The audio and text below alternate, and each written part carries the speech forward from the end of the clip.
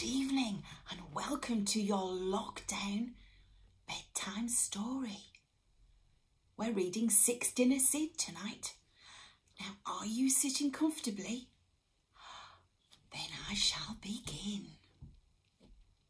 Sid lived at number 1 Aristotle Street. He also lived at number 2, number 3, number 4, number 5 and number 6. Sid lived in 6 houses so that he could have 6 dinners. Each night he would slip out of number 1, where he might have had chicken, into number 2 for fish, on to number 3 for lamb, mince at number 4, fish again at number 5, rounding off at number 6 with beef and kidney stew. Since no one talked to their neighbours in Aristotle Street, no one knew what Sid had been up to. They each believed the cat they fed was theirs, and theirs alone. But Sid had to work hard for his dinners. It wasn't easy being 6 people's pet. He had 6 different names that he had to remember, 6 different ways to behave. And when he was being Scaramouche, Sid put on swanky airs. As Bob, he had a job. He was naughty as Satan, and silly as Sally. As Sooty, he smooched. But as Schwartz, he had a rough and tough act. All this work sometimes wore poor Sid out, but he didn't care, as long as he had his 6 dinners.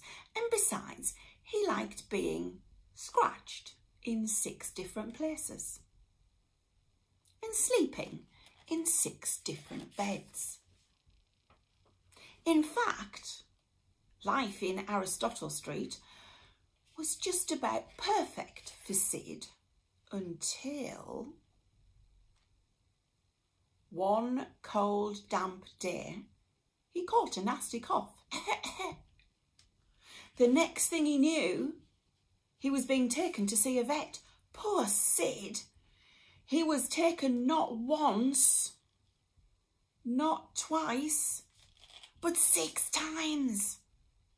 He went with 6 different people in 6 different ways. And the vet said Sid's cough wasn't nearly as nasty as it sounded. But to be on the safe side, he should have a spoonful of medicine. Of course, Sid didn't have just 1 spoonful of medicine. He had to have 6. Now, one black cat does look much like another, but nobody, not even a busy vet, could see the same cat 6 times without becoming suspicious. Sure enough, when he checked in and checked his appointment book, the vet found 6 cats with a cough, all living in Aristotle Street. So he rang the owners at once. And oh dear, Sid was found out. When they discovered what he'd been up to, Sid's owners were furious.